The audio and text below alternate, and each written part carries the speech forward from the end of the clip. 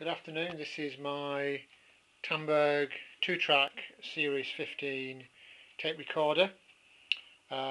It's not perfect, but it does work.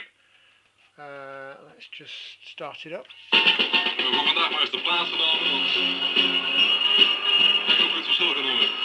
you can see, working. Turn it down a bit.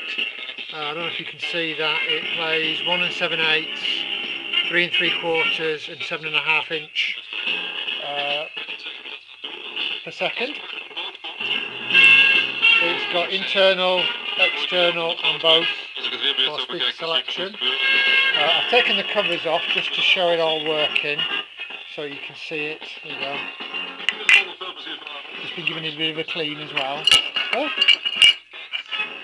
So we've got all the bits and pieces for it, and the counter works nicely. Now then, I have to say that it doesn't rewind. The spool with the most amount of tape on, it doesn't want to go back, as you can see. I don't know if you can see that.